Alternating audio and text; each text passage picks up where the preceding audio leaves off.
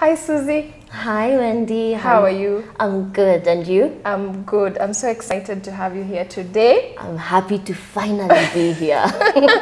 Better late than never. So true. But I'm really happy to have you here. You're really inspirational. And I have learned a lot from your journey just viewing you. So for my viewers, this is Susan Njoka. She's a commercial real estate specialist with Pam Golding.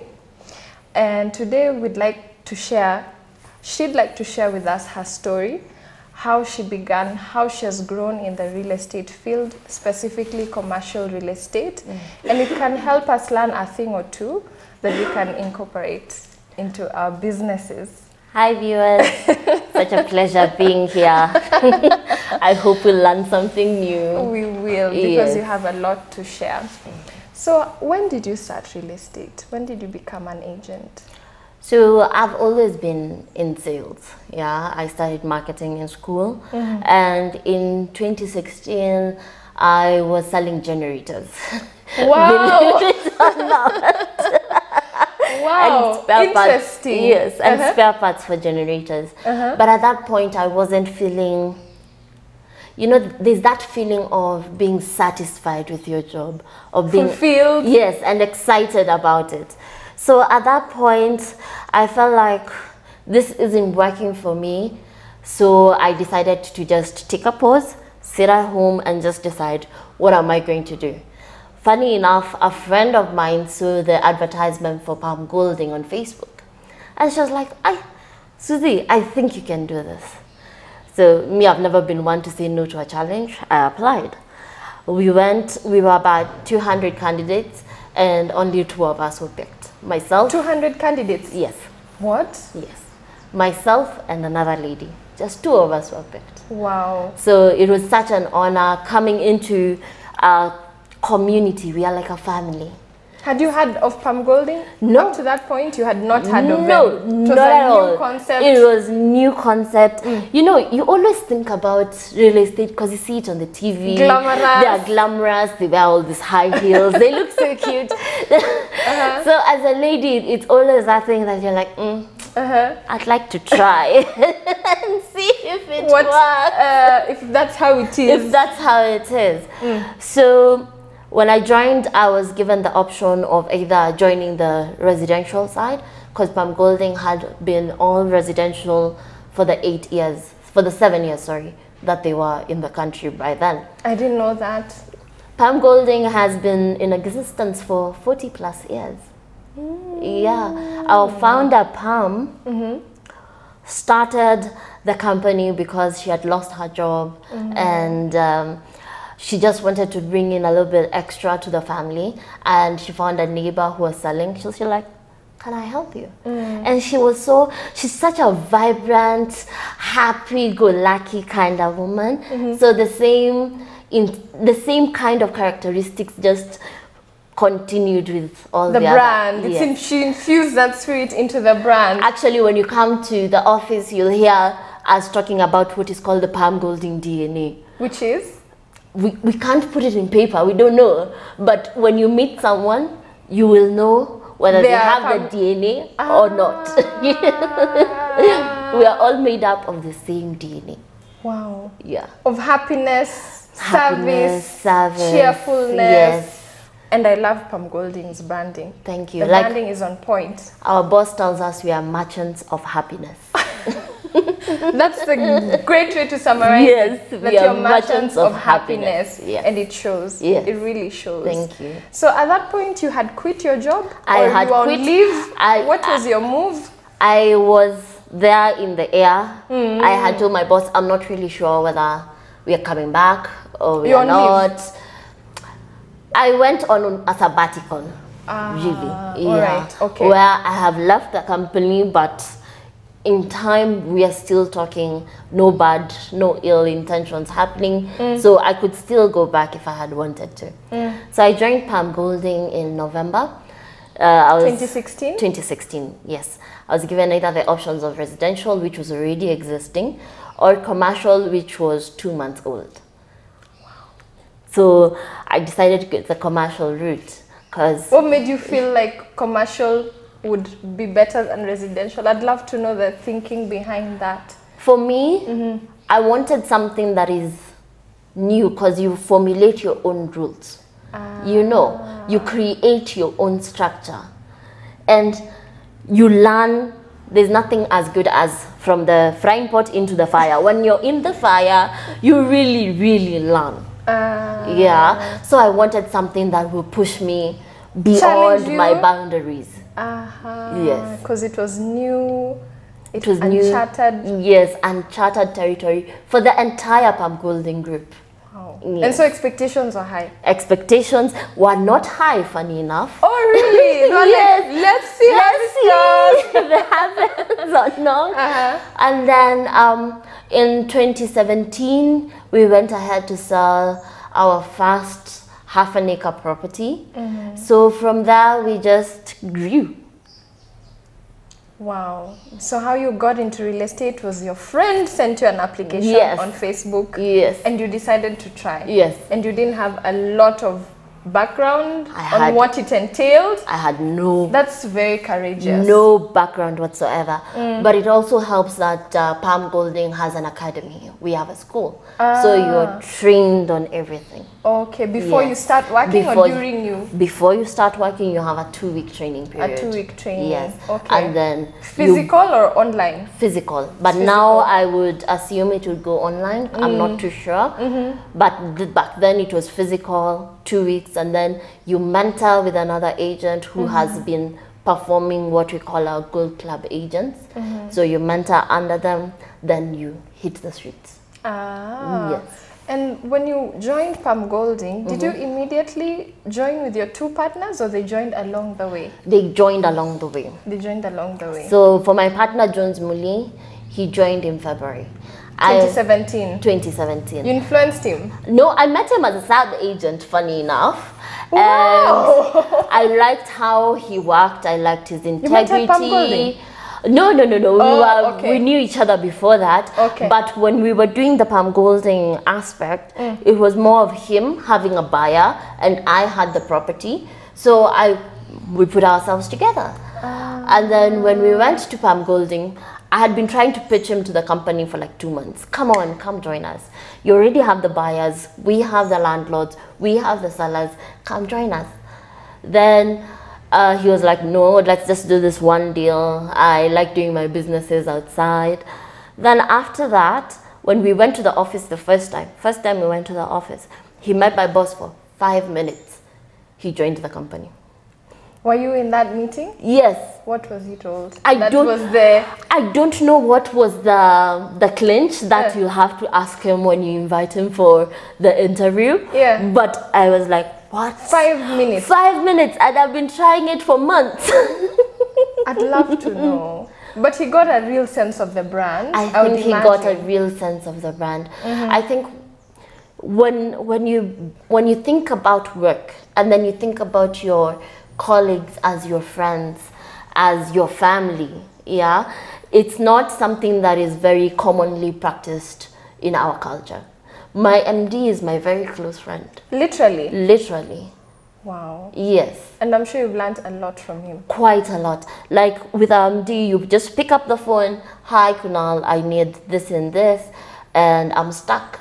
And he'll figure it out and he'll make it happen for you. They want you to... And that's throughout, from 2017 up to today? Throughout, from the day I met him. What has he taught you about leadership? Working with him, what are some lessons you've learned about leadership? Don't put a barrier between yourself and the people you work with. You are one. If you have that openness of conversation where someone can approach you at any one given time to discuss either business or personal matters, then your brand grows. 2, to always make sure your employees are happy. Trust me, you want to go to work. You never know what is waiting for you. You want to meet your targets because there's something good waiting for you at the end of the day. Creating a nice and working environment. Like pre-COVID, anyone who made their target, so we'll sit at the beginning of the year and say, I am going to meet X target. So pre-COVID, anyone who met that target would be taken to a special place. Like last time they went to Swahili Beach. Wow. And it was 3 days fully funded, everything paid for. You just have fun and relax. So that has continued giving us motivation. Quarterly, anyone who's made their quarterly target, you'll go for a lunch and some drinks and just have fun. So that's... It's a fun environment. It's a fun environment. When it's your birthday, they'll do cake, they'll send you a gift card. So it's always, you always feel appreciated. Wow. Yes. So leaders should find ways to make their people feel appreciated. Yes. That feeling of, you know me, you know what I'm struggling with, and you care about it. Just that feeling is so important. It makes a difference. It makes a huge difference. You want to work for this person. And I feel like, personally, I feel like a CEO because I believe Pam empowered you. Yes, I'm part of Pam Golding. So I am a CEO of my area of commercial. Yes. I love that spirit. I love that spirit. And so, based on that incentive, I would also like us to share, I'd like you to share with us also that you were recently, I think twice in a row, you got the Pam Golding Club Agent accolade. So congratulations, first of all, to you and your two partners. Thank you. I got it for the year 2019-2020. Unfortunately, last year we were not able to make it. Missed by the tiniest margin. But hey, COVID is COVID. Life. Life is life. But so in Pam Golding, we have 4 levels. Okay, so there are your personal targets. When you meet your personal targets, Pam Golding, the company in terms of Kenya, set for yourself, or which you set for yourself. No, you set for yourself. All right. You sit down with your boss and you say, "This is what I believe I can be able to bring by the end of the year." So they look at the figures. We see if you're underscoring yourself or you're overscoring yourself, and then we come to a middle ground. Once we do that, then you sign a document saying, "This is my target for this year." You sign? Yes. I like that. Guys, sign a document committing to your target. Always, and this is advice I give anyone, whether you're in the real estate world or you're in any other kind of business. Yeah. Always make sure what is important to you is put on paper and you sign. Verbal contracts. I like the signing part. Yes. Verbal contracts are very difficult to go after. So you always want to make sure it's on paper. So you set a target, discuss it with your team, and then put it on paper and sign. So once you make that target, then Pam Golding Kenya will give you either a trip, a gift. They'll do something. It's always different every year. You never know what it is until you meet your target. So it's a reward for hitting the target you committed to. That's amazing. Yes. That's amazing. Then Pam Golding as a group, because we have about 300 offices across the world. So as a group, we have what is called Gold Club. So Gold Club there's a particular target that you have to meet.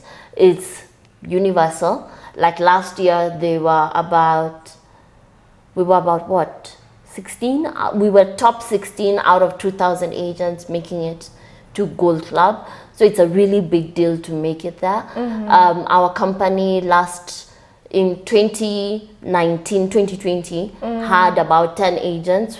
This year, 2020, 2021, we've had the highest number of agents making it to Gold Club. I'm actually really proud of them. Wow. Yeah. So making it Gold Club before COVID, again, we used to travel to South Africa, have a huge gala, there's awards, there's trophies. It was really How was magical. That experience? Oh my God, I went once.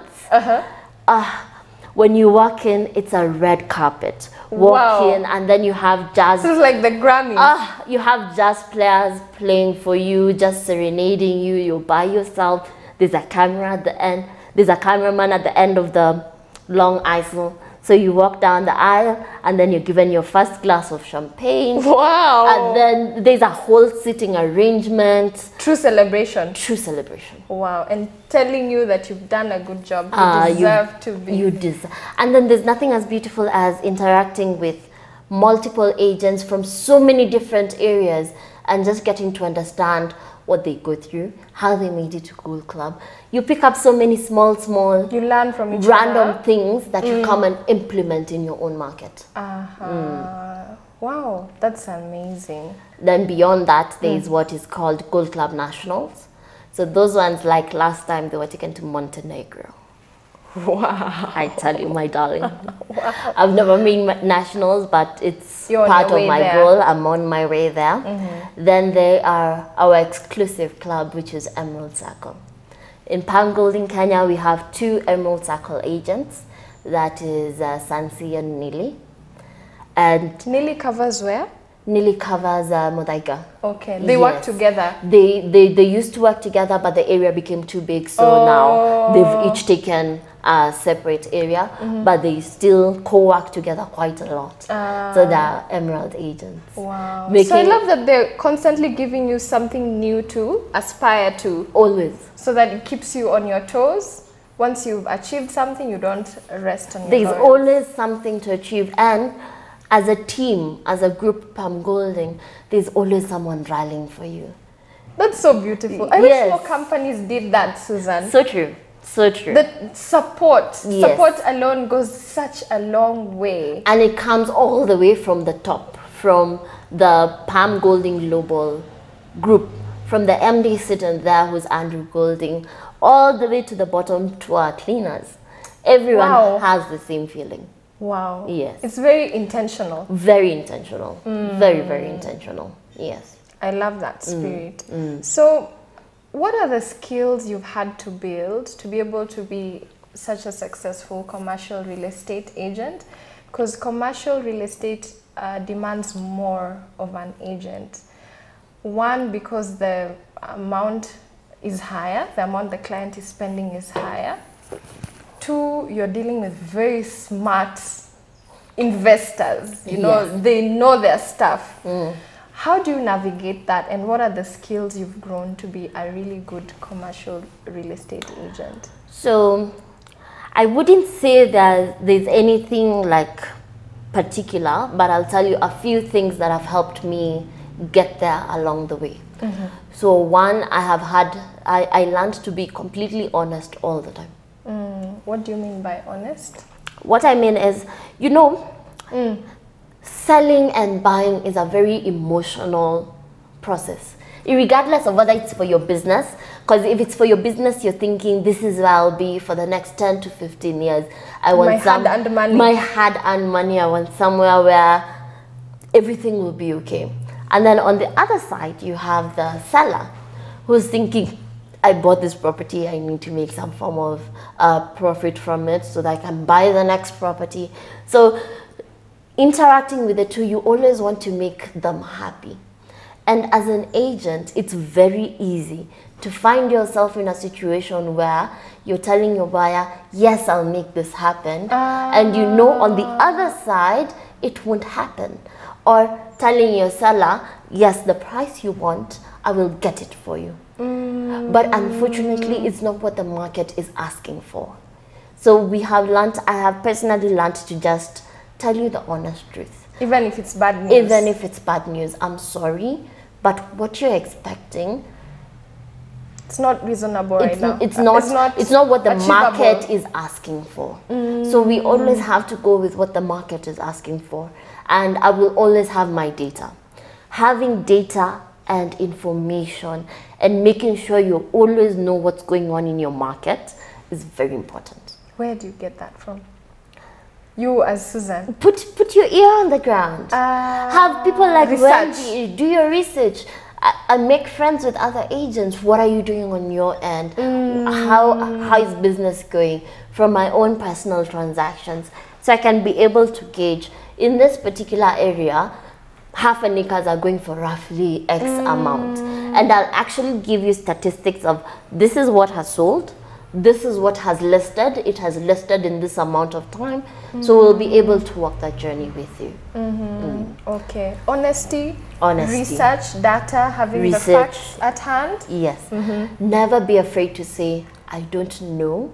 I will do my research and come back to you. Never be afraid to say that. There's nothing wrong with it. I feel like as agents, sometimes you find yourself in that situation where you feel like you need to answer right now. You don't have to. You don't have to.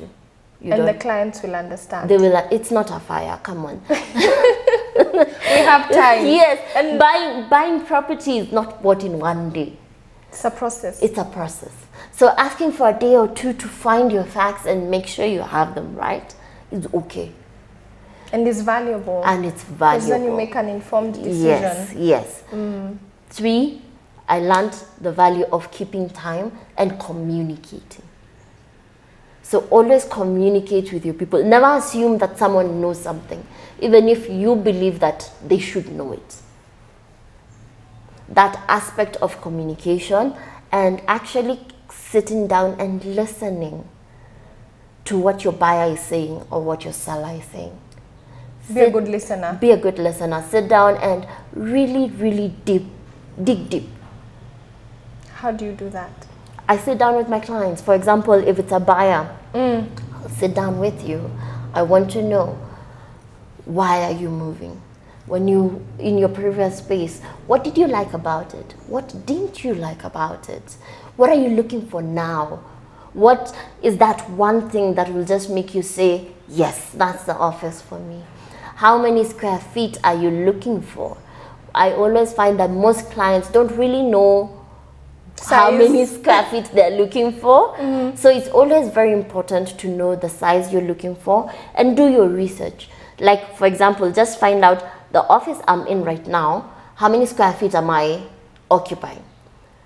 Will I need to expand? Am I looking at expanding my employees, or am I looking at downsizing? Are we looking at working from home more and having more flexibility, or are we looking at working from the office?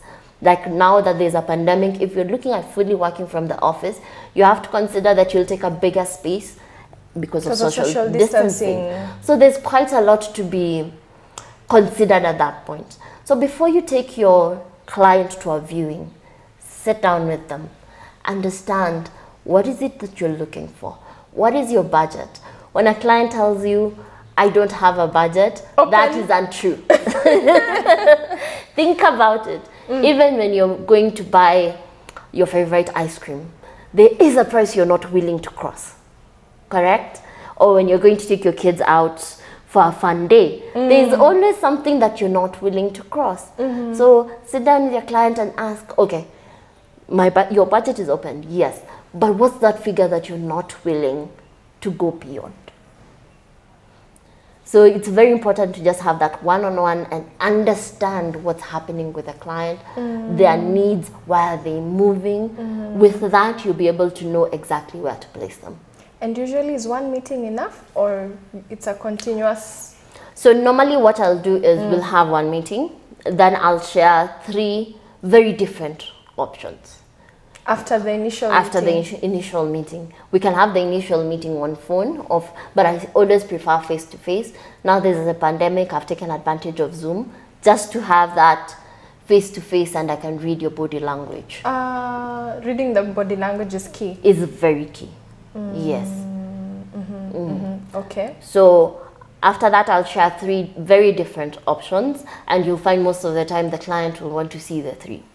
When you go see the 3... By different options, you mean in terms of budget or in terms of... No, not in terms of budget, in terms of feel. In terms of feel, okay. For example, let's say you're looking for 2,000 square feet to buy and your budget is 25 million, okay? So, like right now as we're seated, I have a duplex. It's on the 13th floor, very gorgeous, very stunning. Or I have something that is on the ground floor. On a main road that is noisy, yes, but it's right there, right next to traffic. Accessible. Accessible. Then I have something that is very enclosed, very if you don't want everyone to know where you're working. So I'll show you those three. So different features. Different features, sort of, so that I can get a feel of what's important to you. Okay. And then from there, if you don't like the one that gave you the best feels, I'll give you 2 or 3 more options that will help you. Wow. Okay. So you start with an initial meeting. Yes. Establish needs, understand your client's needs, and then give them a variety to sort of test what would work for them. Yes. And then what after that? After you've given them a variety to see what works for them, you'll find more than likely, if your client is serious, he'll take that first option that worked for them. But if they don't take that first option, now you look for 2 or 3 more options that now align completely with what they liked the first time. And usually you'll find between those 4 properties, the client will always pick one. So everything comes back to understanding your client's needs. Yes, yes. Because then all the options you'll give them will tie back to the needs. To the needs. And if you fulfill the needs, you've met everything. You've met everything. That's why real estate is a very human kind of thing. We have to understand each other. You have to know, even beyond your client, what they want. What is their character? Are they happy-go-lucky, or are they very quiet, serene? You know, are they extroverts? Are they introverts? That will still help you take them forward towards the property they need. Oh, really? Yes. And how do you gauge that? You ask. What do you do for fun? Oh, where do you go? How many kids do you have? Oh. Do you have a family? Do they go to school? And let your client talk to you. Know them a little bit? Yes. That's such good advice. You want your client, you want to know your client personally. Make them your friend. And that's such good advice coming from a commercial real estate agent. Because I would imagine commercial is all you're seated in the boardroom. Everyone is like, that's what everyone. Let's get to. That's what everyone assumes. Let's get to business, yes. Susie. Everyone always assumes it's an Excel sheet. These are the figures. This is what I want. And I don't have time for all of this. It goes beyond that. Wow. Yes, it's important to always make sure you're keeping within the math, within the budget that they're willing to spend. That's why you sit down at the beginning and talk. But a property is beyond that. There is someone who will be attracted with a property that is all green. But there's someone who wants that concrete jungle feel. Yeah? So knowing them deeper will help you get to the end goal. And in commercial, it's always very important to make sure that you're talking to the decision maker. Because there are always so many people before you get to the decision maker. Because most companies, when you're searching, you'll either search through your HR or through your procurement department. But these two are not the true decision makers. Yes, they will influence the decision, but you'll often find the decision maker will be the CEO at the end of the day. So you want to get to that level to understand what that CEO, he or she needs. Okay, so dealing with the decision maker is very important. Very key. So that you don't waste a lot of time in the process. Yes, because what the person who's searching believes is 100% for them might not be what the decision maker believes is 100% for them. So you'll end up, so you'll end up spending time to show this person and then spending time to show this other person. When you could have just shown the two. Wow, okay. And there's nothing wrong with asking your client, kindly when you're coming for the viewing, come with all the decision makers.